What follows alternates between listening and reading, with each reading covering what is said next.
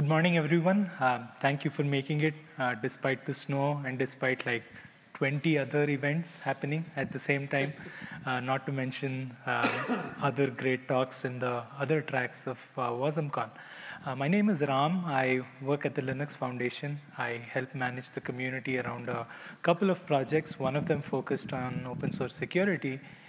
And so I thought this would be a good opportunity to get together some great folks from the WASM ecosystem to discuss security, aspects of WASM in general. I'm going to let folks quickly introduce themselves. Luke, why don't we start with you? Sure. Hello, I'm Luke Wagner. I work at Fastly in the Office of Technology Research and Incubation, work on WebAssembly standards and evolution. I was one of the co-creators of WebAssembly back when I was at Mozilla, working on Firefox, and yeah, now working on WASM the component model. Hi, my name is Bailey Hayes. I am the CTO at Cosmonic, which is a company that builds a WASM cloud platform, application platform. I also serve as Bytecode Alliance Technical Steering Committee Director and also one of the co-chairs for the WASI subgroup within the W3C's WebAssembly community group. I've been doing WebAssembly stuff since 2012, if you count ASM.js, and got to run into folks like Luke who were doing cool, amazing experimental things upstream. And yeah, I always envied him, and I only recently got to be involved in some of that standard side of things, maybe 2 years ago. I'm Ralph Squillace. I'm a principal PM at Microsoft.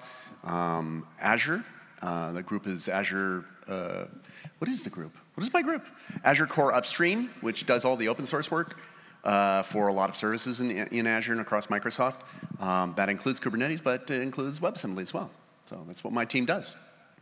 All right, considering that this is happening alongside KubeCon and Cloud Native Con, I'm going to begin with a question about a lot of people who are either here or watching this later might be entrenched in a containers world. So what is the difference, or what is the change that they ought to be mindful of as they're transitioning from a containers world to a WASM world, especially in terms of security? I'll start. Yeah, I think all of us will probably have something to say on that one. So a WebAssembly module or component, it's really a .wasm. It's a compilation target. So when I'm coding in, let's say, Go, I say -target, WASI-P2, out comes a .wasm binary. And so I'm able to run that now on any runtime, basically, that supports WebAssembly. And there are a number of those. There are plenty that are cloud native. WASM Edge is a CNCF project that's a WebAssembly runtime. I am a maintainer on WASM Cloud. That's a CNCF application platform. It embeds the WASM runtime inside it.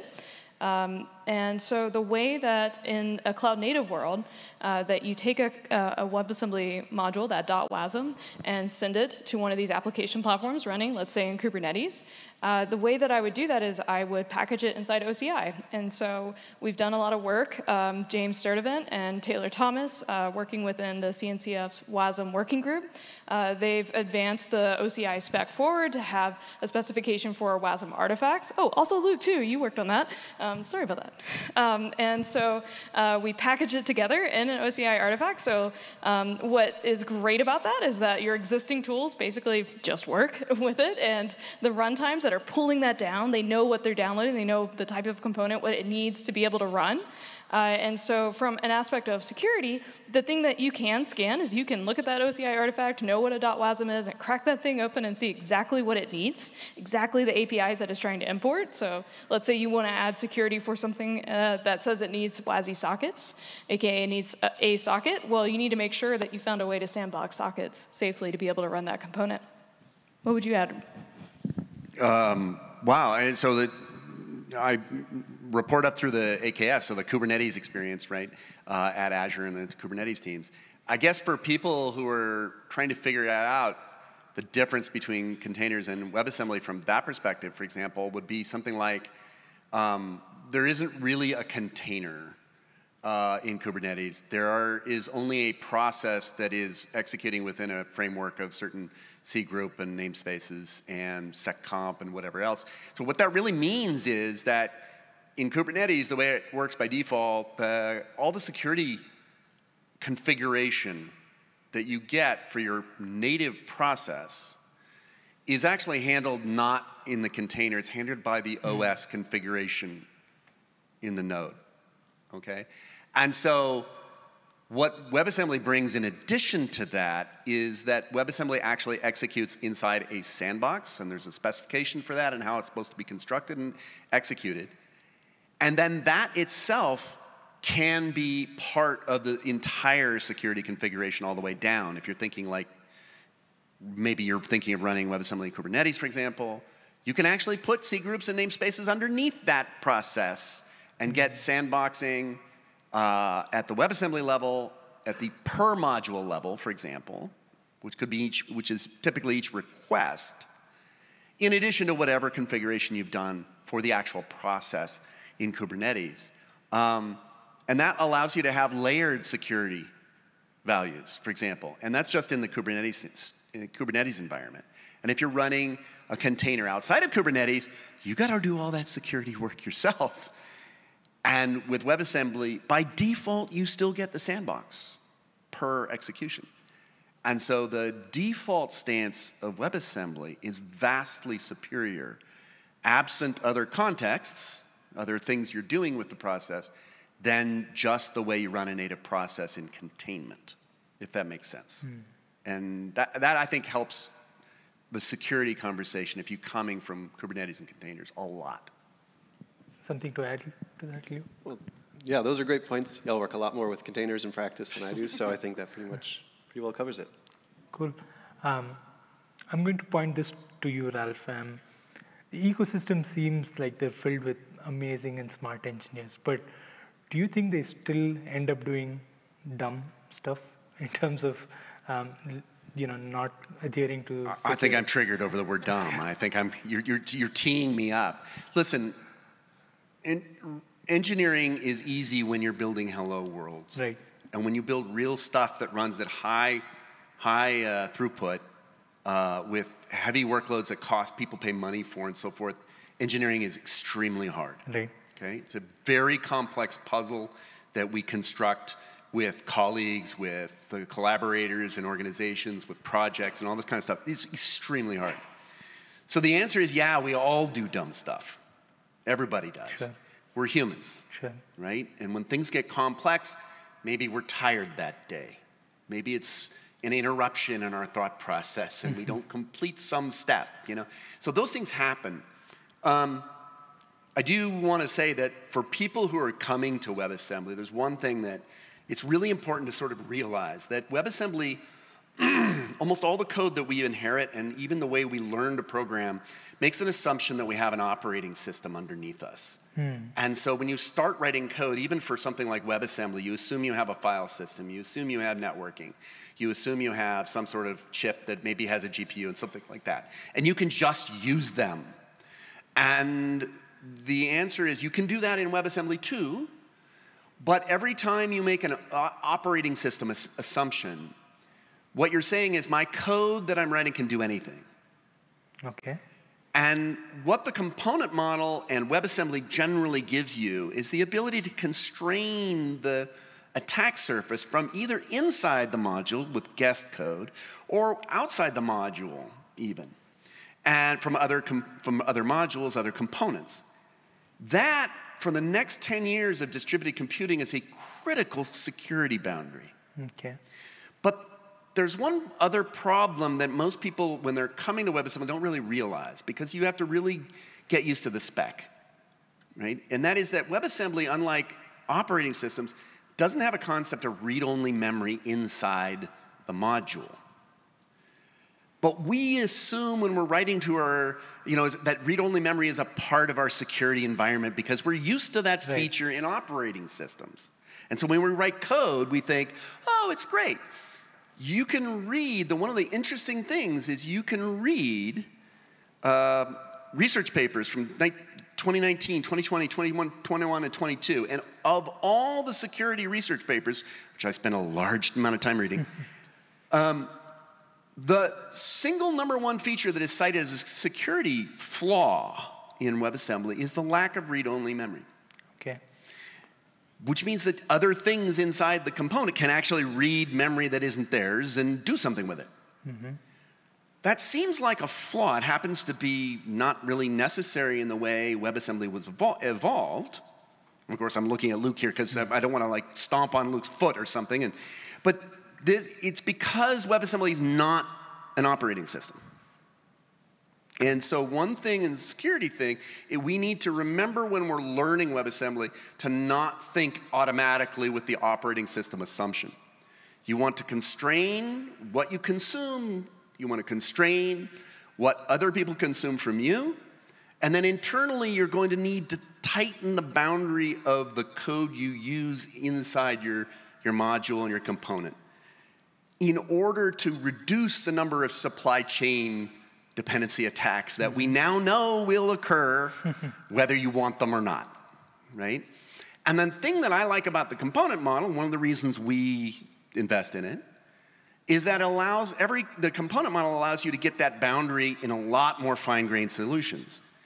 That's a value in security that can be used to address what most people think of as a missing feature. Of course, we could modify the spec and add read or memory in the future.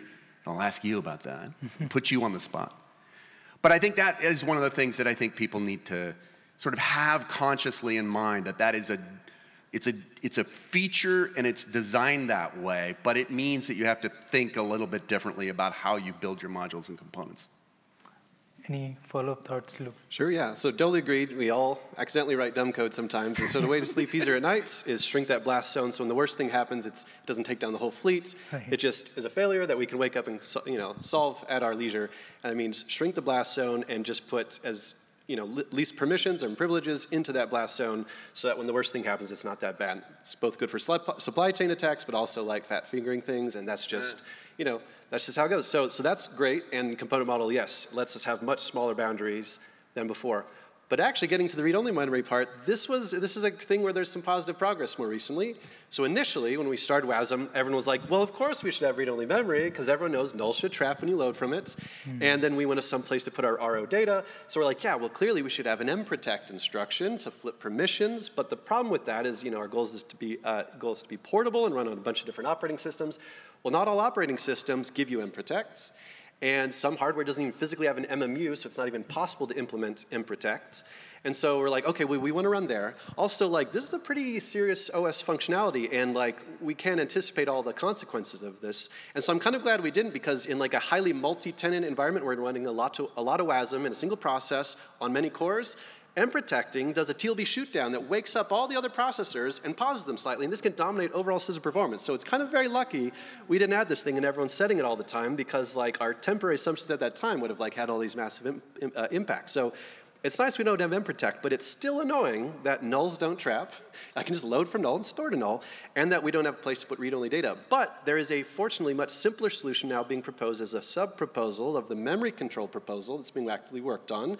And the more simple idea, which is actually an old idea, we just finally kind of got to the front of the priority queue, is let's have, on the type of a memory, let's be able to declare how many pages of no read, no write memory go at the beginning. And that's just a static constant. Today, implicitly, everything's none, or 0. So the first page is readable and writable. But lets you declare 1 page or 2 pages are no read, no write. And then the next pages, how many are read-only. And with this more static allocation, where we start with no access, and then we start with read-only, followed by all the normal memory, we can, if you don't have an MMU, if you don't have the magic hardware to help you, a simple subtraction before the bounds check, which you have to do, catches you without having to do the whole expensive software page table stuff. So good fallback performance, modest overhead when you don't have any hardware support. And if you only have an MPU, which is a lot of embedded has, and increasingly here, most of it does, you can enforce this because they have static declarations of what regions of memory have what access. So we can finally get it's not the most higher order bit, but I think we can finally address this original use case, and hopefully they can stop writing papers that ding us for no read-only memory. Well, even though I think the higher order bit is what you said, smaller blast zones, yes, but less principle of least authority. So this, for people who are learning, that's the higher order bit, because of course we don't have this yet. But the point here is that even when that comes, your habit needs to be small blast zones, and you will need to think about the code, really the function code path, and deliver that in the sense of Unix, do one thing and do it well kind of concept. I'll just finish my security. This is my one security rant by saying that one of the consequences of this is that if you use all the WASI interfaces, for example, that comprise an entire operating system platform kind of call set, or if you create a custom one that allows you to do like POSIX completely and all this kind of thing, one of the problems is now you're essentially just writing native code. It's bundled in a module or a component, right? But essentially, because of that inability to lock parts of memory, you're now actually giving your, whatever your malicious code, complete access not only to pilfer through your memory, but also go ahead and exfiltrate it as well. And so not tightening down the exfiltration boundary as much as you can, as well as creating concrete boundaries for individual or small collections of functions, is a larger problem that will eventually be bad for us if we end up thinking, well, it's all just going to be an operating system through time. Sometimes it is, but a lot more it's not going to be. Anyway, that's one of those areas where I think it's not really dumb. Sure. It's that our habits of coding that we have will lead us to make mistakes that we didn't realize we were making. I feel like we should just throw down some examples of dumb mistakes that we might make. Maybe my dumb mistake is my language that I chose, and it's not a memory-safe language, and I wrote a bug in my code that had a double after free. Well, now, because I'm running in WASM and I have this linear memory, I'm not allowed to reach outside of my memory. So when that happens, I'm going to trap as part of the runtime. And so I get to keep my bug all to myself and not impact anybody else. I think that's a really important thing to call out. So there's a whole host of types of things that can happen. Ralph just mentioned WASI, and I feel like maybe we should level set. That stands for, well, I guess if you watched Luke's talk, you might already know, but the WebAssembly system interfaces. System makes you think that it's very low level. It actually has some very high level ones like HTTP. Those are essentially interfaces that we're standardizing together, and we think really deeply about the sandboxability of those interfaces. That's critically important for runtimes to implement, and for vendors who then will take a runtime and then also think about the right way to sandbox that, and maybe even run in multi-tenant environments.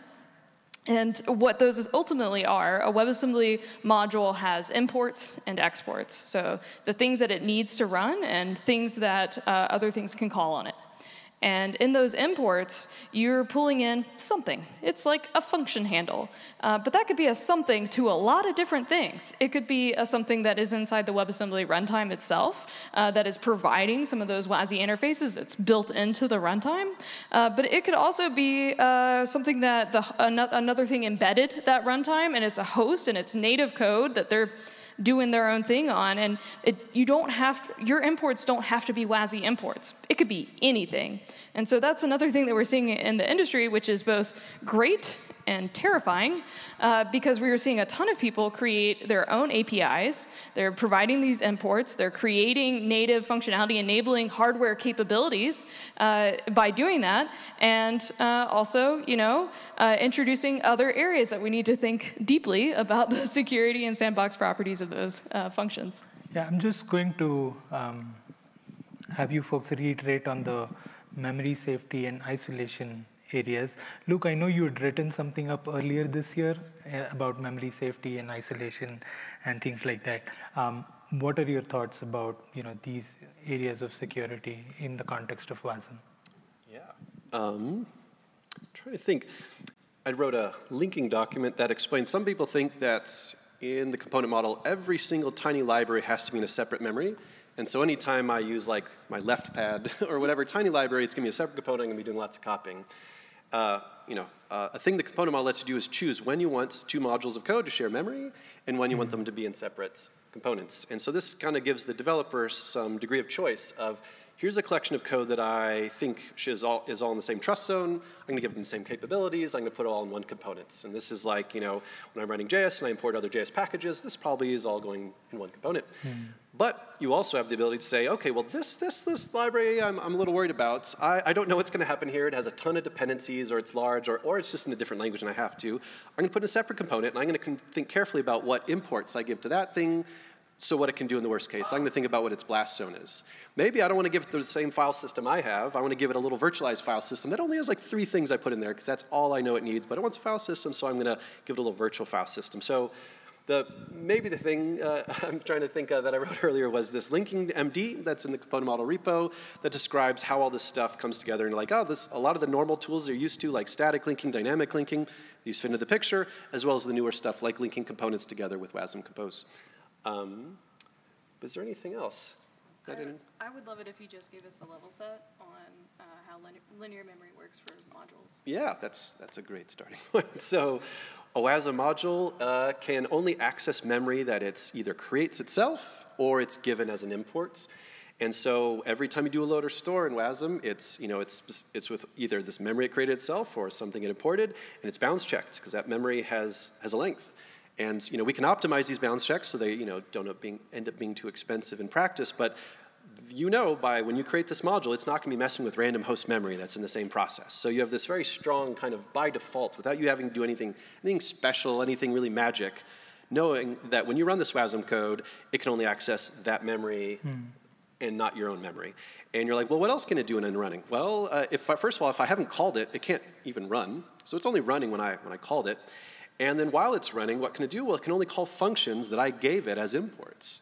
And that's it. Like, that's from the outside world. I can think about this without doing all sorts of really low level. If you look at the way people used to have to sandbox process, I mean, containers are a huge amount of effort, and still ongoing, to sandbox things with an interface that wasn't meant for virtualization, whereas components are entirely designed around, we want to be able to virtualize and sandbox these things. How can we make it as easy and natural as possible so it just feels like calling functions, passing functions, more familiar concepts. So how can we bring principle of least authority, to regular day-to-day programming development instead of like this super elites, dark magic.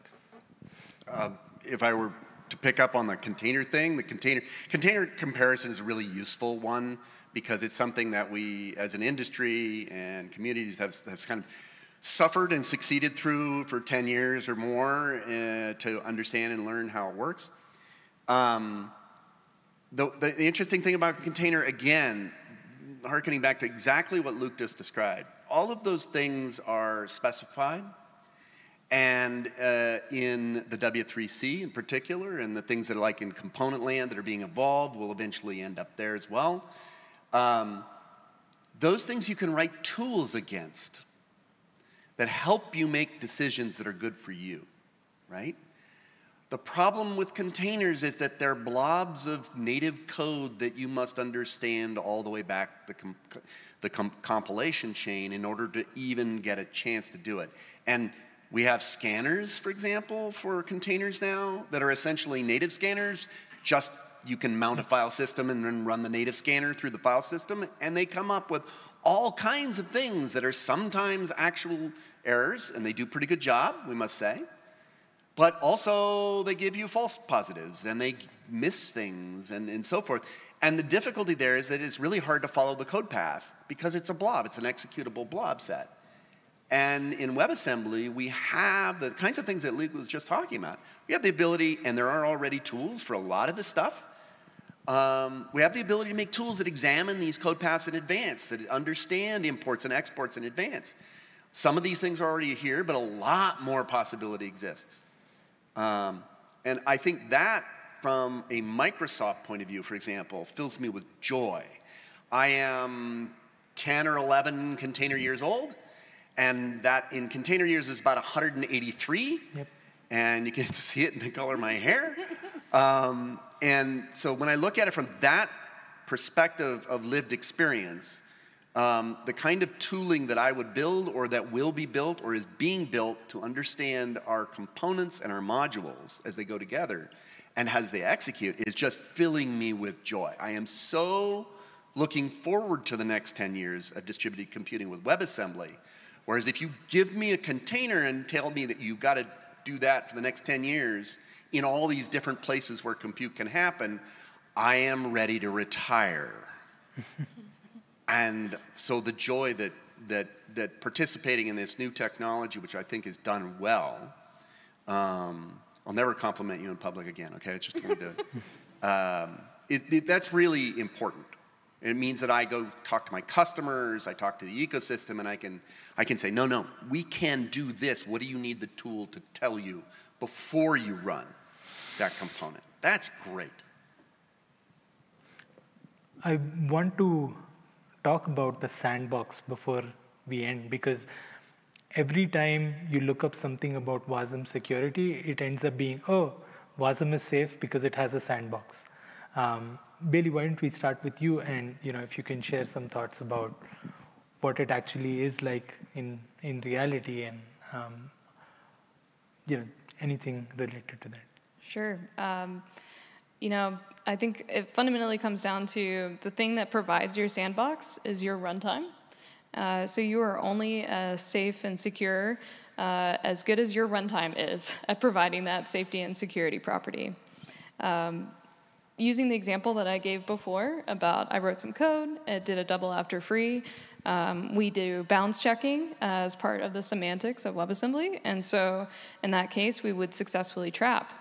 Now, if your runtime decided to disable bounds checking, or if it had other types of maybe non-standard APIs that they've added to the way that they instrument and run that WebAssembly code, it's not going to be secure. You're gonna break the sandbox. Or even if it was just a mistake in the coding, at that moment he was interrupted by the alarm clock or something. Yeah, and so we do a lot of work within the Bytecode Alliance Foundation and also in the CNCF for running fuzzers, running sanitizers on your runtime.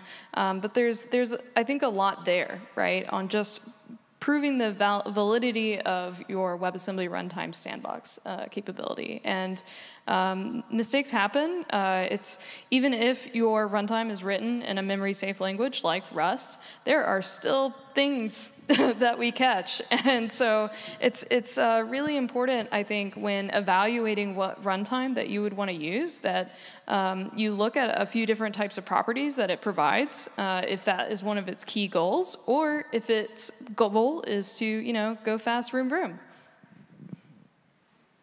Follow-up thoughts, Luke?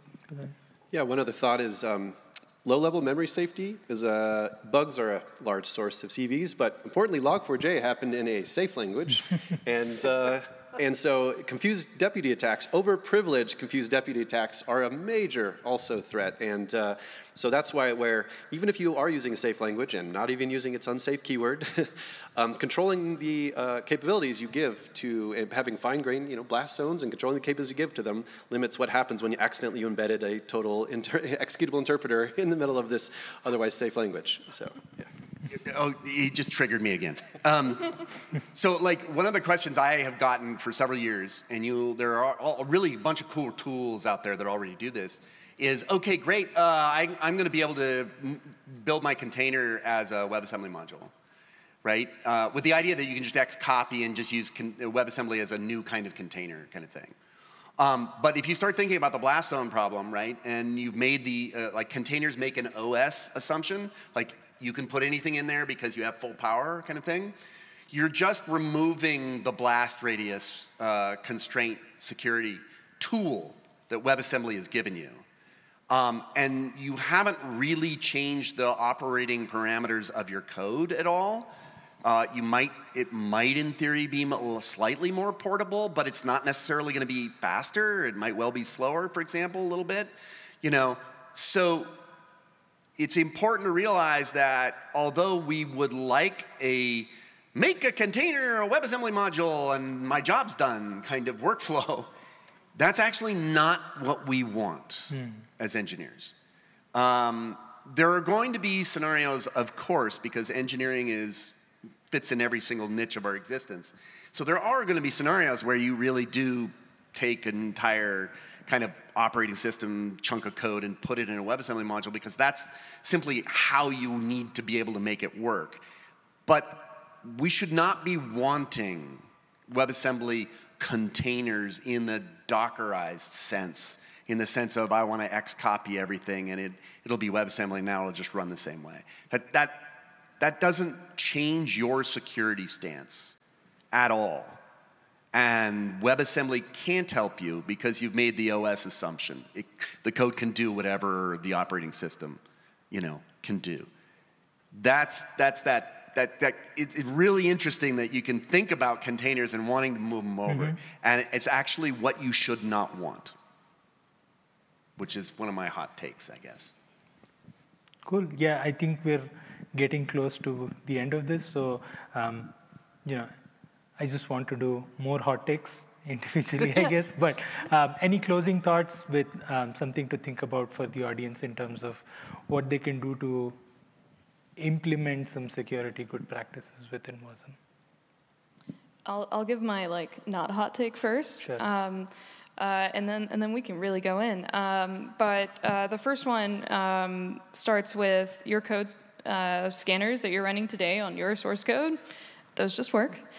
So keep doing that for WASM. The world doesn't have to look completely different to be able to do this. It is a compilation target that many standard language libraries are adopting, and that means that other tools that are using it just work. You can inspect the module before you ever run it, right? The whole thing, especially with a WebAssembly component, it's practically declarative itself. You look at it, you can say, this is exactly what it needs to be able to run. That's really powerful. We as an industry need to really build an ecosystem around that.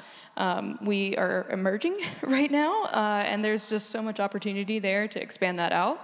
I think, I was just saying right before we got on here that I would love to have a little kind of indicator that shows me when I'm running a component, hey, this thing needs some extra stuff. Do you know what that extra stuff is? It's actually just loading, all of TensorFlow and all these other things, and it's loading it inside the runtime process, and, if you're okay with that, cool. But maybe you might not be okay with that. And so there's just so many different things that I think we can build out as an industry. I know you work with OpenSSF, and so having scorecards for WASM components would be amazing. I want that so bad. So that's one really great place that we can do this. I just want to double click into Ralph's hot take here on let's not make WASM, POSIX 2.0. Let's think about why we wanted to get here in the first place, and really we want to be able to run just our business logic, just our code, right? And we want to run it in a way that's virtualizable so that we can run it safely inside a sandbox. And so when you pull in tons of other stuff into your WASM, that can be totally fine, right? I can virtualize an entire file system safely, securely, and I can make it read-only, even cooler. There's a tool for WASIVert for that. But let's think about when we're trying to build software architectures in a new way. We're able to finally actually take advantage of the Unix philosophy. I talked a ton about this with Luke back in Barcelona at WASM.io, and it just really clicks because we can finally write one thing, make it do it extremely well, and we now also have a common way of communicating across these components. So let's build the right semantic APIs that are also taking advantage of all of these same properties that we're talking about, that it's virtualizable, that it's sandboxable, and that it makes sense and feels good to use.